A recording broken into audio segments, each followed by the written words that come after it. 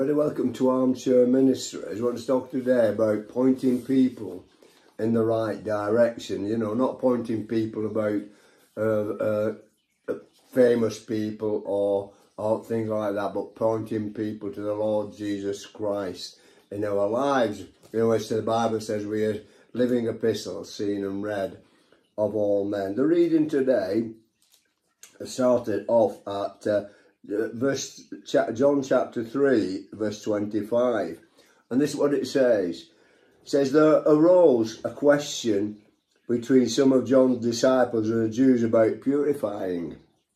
And they came unto John and said unto him, Rabbi, he that was with thee beyond Jordan, to whom thou bearest witness, hallelujah, think about that, behold, the same baptizeth, and all men come to him. John answered and said, a man can receive nothing except it be given to him from heaven. Ye yourselves bear me witness that I said, I am not the Christ, but I am sent before him. So he was a forerunner, wasn't he? It became the spirit of Elijah. So he was in the right place. He was doing the right things, what the Lord wanted him to do was to point them to Jesus. And the church today is in the right place, not to say to point them to the church, but that point them to Jesus. You know, tell them about what Jesus did. He died on the cross, he rose again, he forgiven us our sins and set us free, and we can be born again of the Spirit of God. That's the message of the gospel. Hallelujah. That's the message of the gospel. And then further down it says, he that cometh from above is above all, and he that is of the earth is earthly, and speaketh of the earth. He that cometh from heaven is above all. And again it says, he that hath, keep saying he, it's a personal thing, isn't it? And he that received his testament hath set to his seal that God is true. For he whom God hath sent speaketh the words of God, for God giveth not the Spirit by measure unto him. The Father loveth the Son, and hath given all things into his hand. He that believeth on the Son hath everlasting life, and he that believeth not the Son shall not see life, but the wrath of God abideth in him. So, really think that John just came baptizing. No, there's a lot of truth there, isn't there? Massive amount of truth. He's shown us where we are and what the Lord came to do, and we're to tell, verse 36, what the Lord has come to do. And our Christian life is what it says, a Christian life. It's Christ in our lives, it's God in our lives, the God who rules the universe. We're born again of the Spirit of God in our lives, and we've been set free from sin, and we have a message to take to people, and our message is a testimony what has happened to us. That's if it's happened to us. A few weeks ago, months ago, I met this guy who used to come to the church I went to, and they'd gone for some reason, and they bought a church building about 5 or 6 miles away, and had taken a few people with them, and he had he told me a tremendous testimony what God had done for him, not in his life, but in a physical thing which we spoke about the other week. And tremendous. So anyway, I met him and I said to him, how you going on, and this and the other. And the language he came out was atrocious, you know, just foul language. And I said to him, oh, you got that church up there? Yes. Who's your minister? Oh, we don't have a minister, we just have somebody in every so often. So you see what I'm trying to say is he's heading in the wrong direction. They thought they had something better than what was happening at the church they were in. Of course, they were proved very wrong, because really what they did, they took the eye off the ball, and they're looking at them instead of looking what the Lord wants for their lives and in their lives. We said that for in their lives, for their lives, and with their lives. You see, they hadn't even reached that position. And we spoke last week about the 6 things which God wanted us to do. One was to obviously see the light, be born again. The second one was to be separated. And obviously they were not separated from the things of this world, were they? And of course they never got to where the Lord wanted them to be even though they thought they knew better than anybody else. But they don't know better than this book. Hallelujah. And the Bible says, obey them that have the rule over you. But the Lord is our mentor. He shows us how it's to done, that we sit living epistles, seen and read of all men, that he shows us how to go about it. And this in John chapter 4, don't forget that John has said to John, and Andrew said, behold the Lamb of God, which taketh away the sin of the world. And they followed Jesus, and they stopped a while with him, and of course John told James, I think, and Andrew told Peter. So what they were doing, they were passing on what they had received from John, and they found out for themselves, because they'd had a talk to the Lord, and he showed them what he told them. Probably, I don't know what he told them, I wasn't there. So what I'm trying to say, he must have told them something was interesting, because they went and told the brothers. Hallelujah, the first people you talk to them. And this here in John chapter 4, you know, it's about here Jesus went from this place about, so he would not get entangled in doctrine, because he says there arose a question between some of John's disciples about purifying, and this is what he wanted. I said, therefore the Lord knew, in verse chapter 4, that the Pharisees had heard that Jesus made and baptized more disciples than John, though Jesus himself baptized not, but his disciples. He left Judea and departed into Galilee. Of course, you know the story. He goes into Samaria, and he has to go through Samaria, and what it is, he sits on a well. Now, Samaria in the Bible, there was a 10 tribe and the 2 tribes, and they were split up. God said that he would split these tribes up, but he would leave one tribe to Solomon's son, right? And the other tribe was Jeroboam, the son of Nebat. He says nobody made him, Israel, to sin more than him. And what he did, he made these 2 calves, one in Bethel and one in Dan. And these be thy gods which brought thee out of Egypt. It's just a bit like Aaron, wasn't it, you know? And today, what they do, they go to the Wailing Wall, don't they, and put letters in and nod their heads and pray for. They're praying for something just as dead as those things. But we preach the gospel about a living God, one who can help you and bless you and do you good. So he departed again into Galilee. So what it was, he was taking the message of the gospel, you know, where we would say these were Jews. Now, Jesus hadn't been preaching long. It probably a couple of 3 months, because he changed the water into wine in Cana, and what it was, the fact that how he was going about things, it probably basically in situations was a learning curve anyway. So he's not getting involved in doctrinal issues at the beginning, like we do. Someone said to me, well, we got this guy saved, and we put him through this course and put him through that course. And eventually they decided he was not saved. I don't believe in that. I believe that we accept the simple work of the milk of the word that we may grow thereby. You don't give a child, do you, a bacon butty or a hamburger, do you? Give it the milk.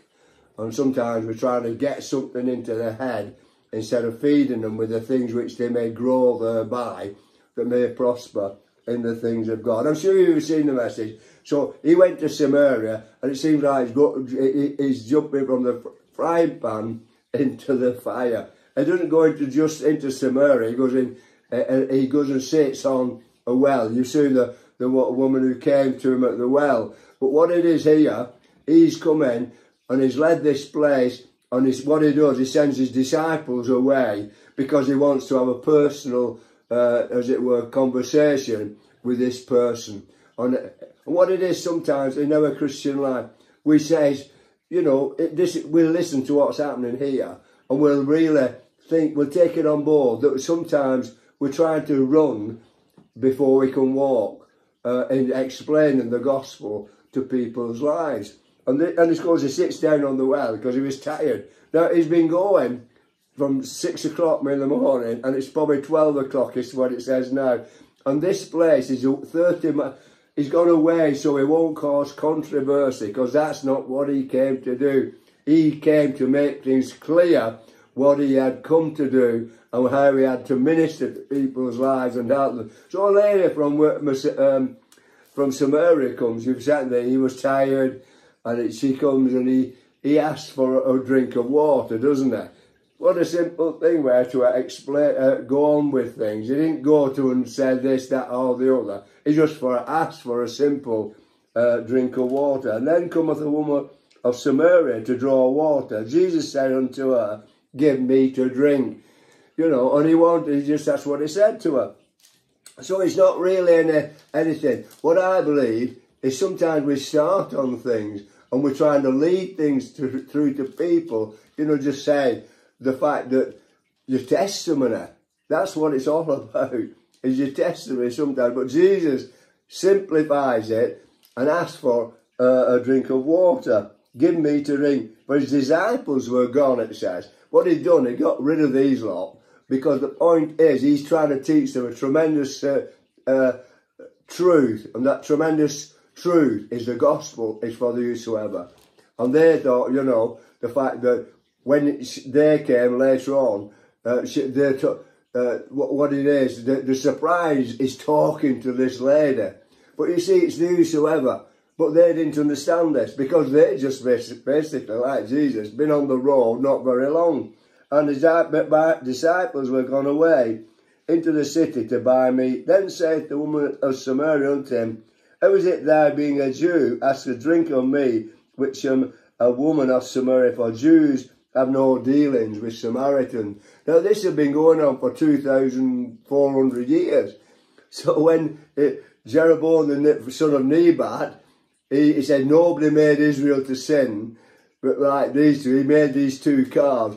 They've been carrying this situation which have been, as you say, is blinding their eyes to the truth of the gospel which we preach. And sometimes we can do that. We can get into a doctrinal issue and we carry it on and carry it on and carry it on. And we don't really get down to the nitty-gritty, which is the truth of the gospel of the Lord Jesus Christ. The simplicity of the things of God. Because God is simple, but God is simply profound, but profoundly simple. He does not complicate matters. And this is why he's gone away from this situation, and he's gone 30 or 40 miles out of his way to talk to this lady about the things of God. And of course he says, what does he say?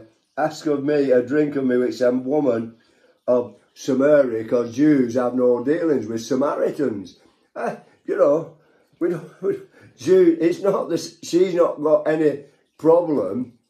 It's the Jews who have the problem with the Samaritans, you see, for what they've done 2,400 years ago. And sometimes we carry these, I should say, burdens, don't we? Or these situations in our life for a long time, not 2,400 years, obviously, but for a long time. And it blinds us to the real truth of the gospel. As John says, he says, no man can receive, for he whom God hath sent speaketh the words of God, for God giveth not the Spirit by measure unto him. For he that hath received his testimony that God has set to his seal, that God is true. So what it is, it's the simplicity of all this stuff. It's God is true. No man can receive nothing unless it is given to him from heaven. And sometimes when we've got it from heaven, we want to give it to other people, don't we? Because it sets people free. And this is what the whole plan of this. And he sits down and he asks for a drink. And she says, doctrinally, again, that Jews have no dealings with Samaritans.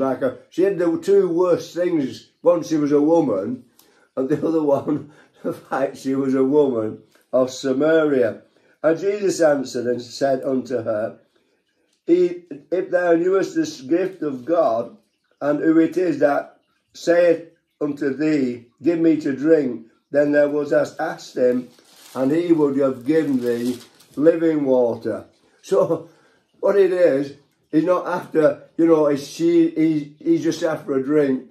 And she said, you haven't got anything to get the well. The well's deep. And sometimes the things of doctrinal issues are deep. They can't be explained properly to people in their lives. Instead of having the simplicity of what God wants to do to you, he wants to give you living water. Hallelujah. Oh, that was a mouthful. But he wants to give you living water. He wants you to take to the simplicity of the message of the gospel. As John said, no man can receive anything unless it is given to him from heaven. Have you got it from heaven, or have you got it from issues in the Bible which you have taught, probably brought up in certain religions or whatever, and you become a Christian, and these things are bogging you down all the time. You've not been released to the things of the living God, that God is alive and God wants to help you and bless you, and God wants to bring the truth through your life to the people, as Jesus was going to bring the truth to this woman. And how is he going to do it? The woman said unto him, Sir, thou hast nothing to draw with, and the well is deep, from whence art thou this living water? Hallelujah. Art thou greater than our father Jacob, which gave us the well, and drank thereof himself, and his children all, and all his cattle? So what I'm trying to say is, she knew a bit about things, didn't she? She wasn't like a, people sometimes don't think, the best people I've been brought up with as a Christian were older people, because this woman was an older, she'd been married 5 times, for goodness sake. And if you watch The Chosen, which I've watched only once on the television, it was a young person. She'd had 5 husbands, for goodness sake. Unless she had them, 1 year, 2, 3, 4, 5.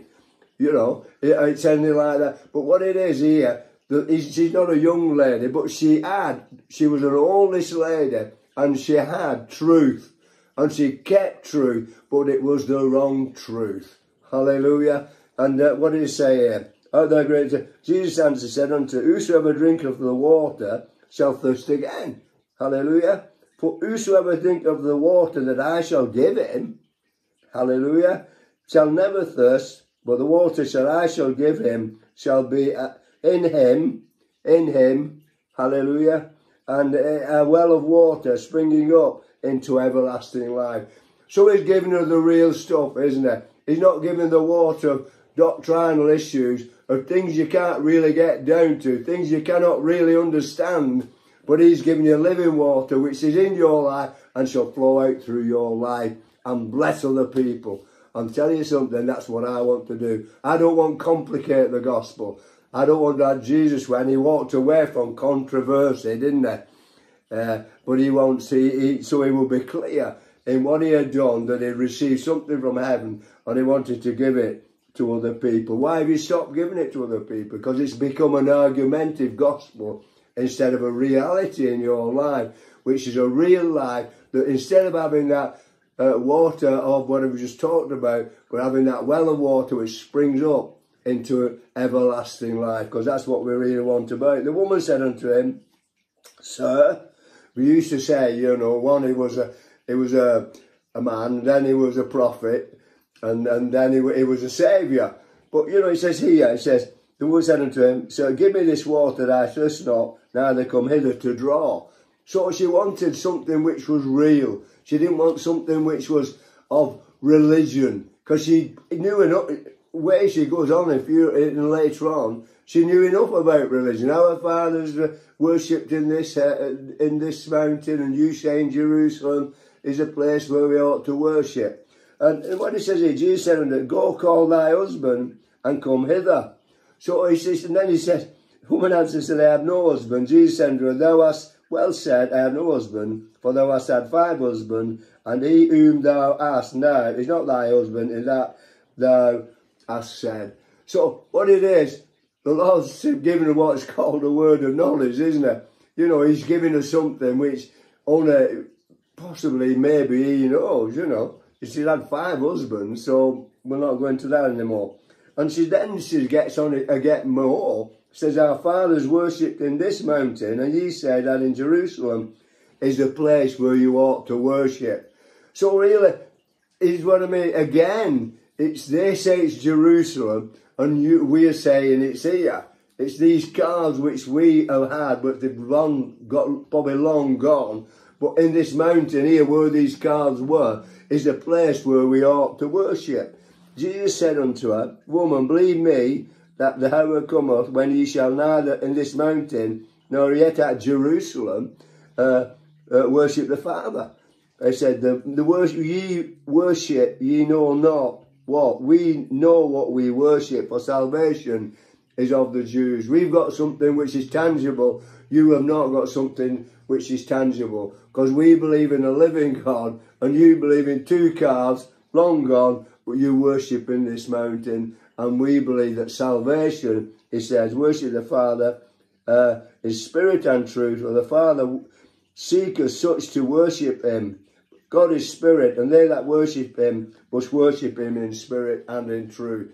So what is she doing? She's realising it's not about effort, going to draw water, and that you can worship God in spirit and in truth in your own home. You don't have to go in a church or anything like that. Well, it's nice to be fellowship with each other, but you can do it in your car going to work. You can do it when you just sat on the bus. You can worship God in spirit and in truth. The woman said unto him, I know that Messiah cometh, which is called Christ. When he is come, he will tell us all things. Hallelujah. So she's going on again. She knows a bit about things, doesn't she? And sometimes knowing a bit about things of the Bible and not knowing the most tangible thing, who Jesus says, he can lose you by 1,000,000 miles in your life. Jesus said unto her, I that speaketh unto thee am him and he. So what it is, what he's doing is putting the, as you said, putting the truth into her life. I am the person you've just been coming about. I am the Messiah. I am the Christ. And that's what it's all about. So he's telling her the truth of the gospel. Hallelujah. Don't mess about. You know, tell them what they need. You know, that they know Jesus. You know, your religion, it won't get you anywhere, but a relationship with Holy God will. Why talk? And of course, his disciples come and marvel, it said, why he spoke to her. You see what I'm saying? They've not been on the way too long, and he's teaching them a tremendous truth that the gospel is to the whosoever. It's not just like to the Jews, but he's just come 30 or 40 miles out of his way to speak to a woman of Samaria, a woman who's had 5 husbands, but a woman who knows about religion, but she does not know about the reality of a living God. Hallelujah, hallelujah, hallelujah. And so she went away, it says, and come see a man which told me all things that ever did. Is this not the Christ? Hallelujah, because she's understood. He's told me all the things. He's opened my heart, and he's told me the fact that what I am, really, but he's not condemned me. Hallelujah. He's not condemned me at all. And then they went out of the city and came unto him. In the meanwhile, his disciples prayed him, saying, Master, something. He says, I have said unto them, I have meat to eat, that ye know not what. So what it was, he was telling it was the gospel. The thing what he was doing, it was the gospel. What he said, I have meat to eat, what you know not of. And sometimes we've got to find our priorities right in our Christian life, in what we're doing. You know, this is important, that's important, that's important. And then just in a little bit, there's a little slot for God. You know, God doesn't work in slots, he works in our lives.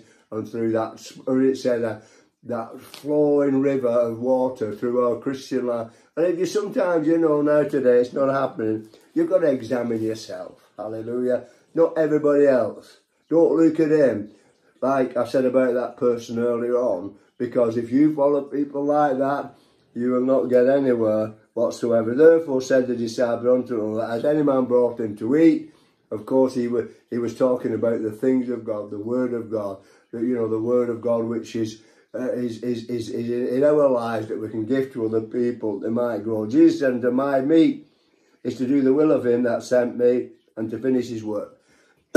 So the most important thing is to finish the work, what God has to do. And of course he went here, say not there are yet 4 months, then cometh harvest. Behold, I say unto you, lift up your eyes and look on the fields, for they are white unto harvest. So really, it's not a time, it's always a time. It's not just a special time, it's always a time. He that reapeth receiveth wages, and gathereth fruit into life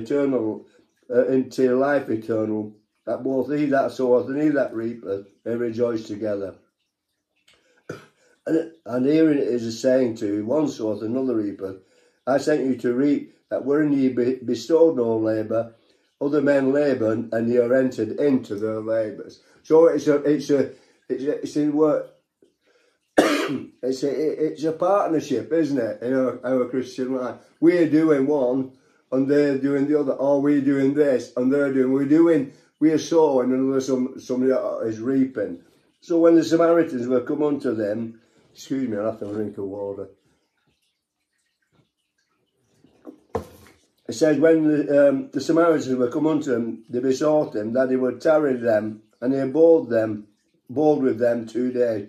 And many more believed because of his own word, and said unto the woman, now we believe not because thy saying, for we have heard him ourselves, and know that this is indeed Christ, the Saviour of the world. Now after these 2 days he departed and went in to Galilee.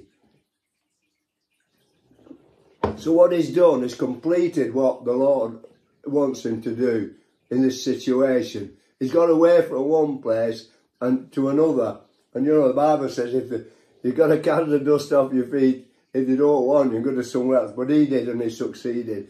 And of course, the people of her word, she had a testimony. But the Lord gave her not a Bible study, but he told her who he was. And sometimes we're going to tell people who Jesus is. Thank you for listening today. God bless you and help you in your lives every day. Amen.